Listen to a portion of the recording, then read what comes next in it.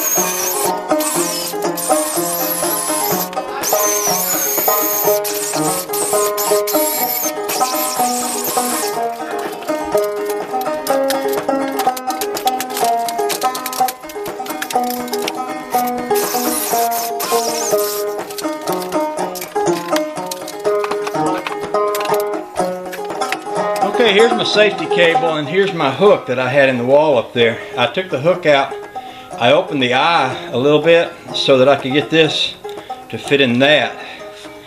And then on the other end I'll be able to clamp to the connection up here. And that's how I will connect those two cables. And then I'll do the same thing on the other side. I'm already knowing the other side is going to be harder for all the same reasons I've already talked about because of the location, but I think I can do it. After I do that, I can put my rod in place. I'm going to cut the end off my rod, weld a piece of chain, hook a piece of chain into that spring, and we're going to start pulling it and see what that does for us. Of course, I'll raise the door before I start that.